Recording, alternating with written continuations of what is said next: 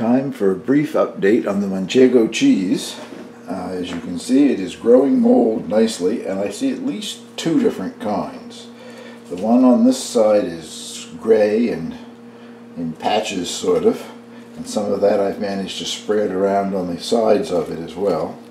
And the one on this side is a darker color, or darker, well, some gray and some black in there, but it's not forming these kind of patches. At any rate, I'm pleased that it is developing some mold at last, which is what it's supposed to do. And it's supposed to make a rind that is edible. The mold isn't any danger to eat it or anything. I put a little olive oil on it once. I'm going to add a little bit more today. The cheese was finished its aging, the 18th of July.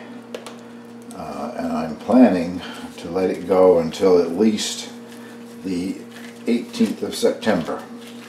I'd like to get a good covering of mold by then.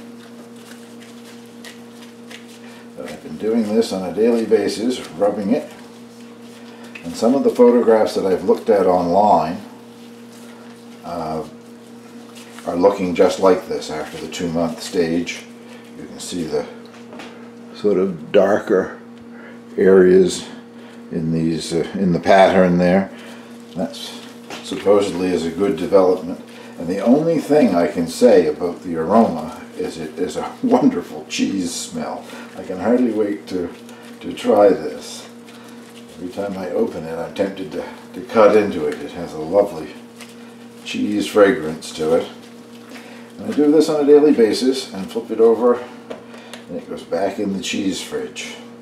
But that is the update as of today, which is the 27th or 28th, I'm not sure, of August. So we're going to let it go till at least the 18th of September, and I'll see at that time if I think I'm ready to cut it or if I want to age it a little further. Thank you for watching.